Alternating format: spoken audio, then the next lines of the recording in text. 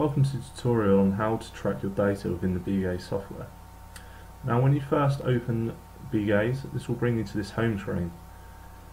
Now to either import or open data within this window, you need to go into the top left hand corner where you'll see the file function. Once you've pressed this, a drop down bar will appear where you can import new experiments from folders. If needing to firstly import experiments, you can simply press this and this will take you into documents on your computer. However, as I've previously imported data, I'm simply going to press the open experiment. Now within this window you are going to have to select what experiment that you want to assess. This can be done by highlighting this and simply pressing open.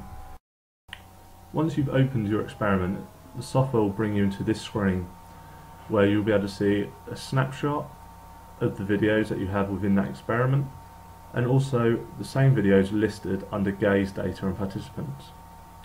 Now the important part of this window is the mapping mode. Now this is how you are going to assess your data, and this is either event-based mapping, which is referred to within the literature as fixation-based, or sample by sample, which is referred within the literature as frame by frame. As I'm going to assess using this method, I'm simply going to highlight the circle and then press OK. This will then bring you back to where you were, and from here you will have to select what experiment you would like to assess and then go up to the top center of the screen and press Semantic Gaze Mapping. Once you've opened your experiment in the Semantic Gaze Mapping window, this will bring you into this screen where you can see the video on the right hand side, and then there will be a blank screen on the left hand side where eventually your reference view will be uploaded to. Now in terms of functions on the bottom half of the screen, you can play your video through using this button here. You can also choose to move frame by frame either forward or backwards. You are also able to change the speed at which the video plays through, ranging between 10% of normal speed all the way up to 1600% normal speed. You can also change the viewpoint here. Now as you can see, it is ranging from 0 all the way up to the 9:30 mark, which is the full length of the video. However, you can change this to show 10 seconds at set second intervals via this tab down here and selecting 1 second. Now this is very useful as you are able to see specific and more narrower viewpoint of your video. Now once you're in this screen, you are going to have to import your reference view, which you would have created in Word and converted to a JPEG file in Paint.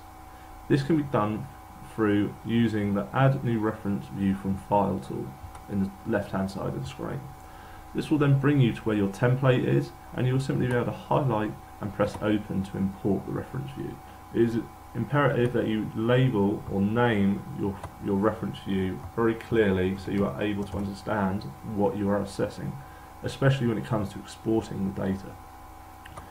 Now from this point you then need to highlight the reference view by simply pressing on it, and this will go into a yellow colour, and then go into your AOI editor, which can be found next to the Semantic Gaze Mapping. Once in the AOI editor, you will then need to code the areas of your template.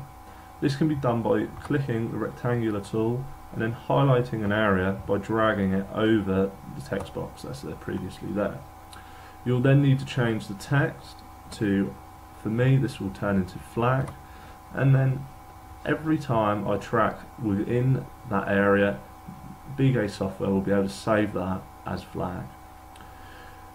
Now if this is your first time overlapping your reference view, you will need to do this for each and every AOI on the template. However, as I've previously used this, I'm going to simply go into my documents and upload a setup via this tool here. This will then take me into the same folder where my reference views were, and I can simply open. Now as you can see, these are all highlighted and coded over the AOIs, which means every time you click within this area on your template, this will then be coded and saved as flag. Once you have uploaded a setup into BeGaze software, you simply need to close the AOI editor, and this will take you back to your Semantic Gaze Mapping window. From this point you are then able to track your data simply by pressing the areas that you have recently coded. I'd like to thank you for watching the tutorial. I hope this to be helpful.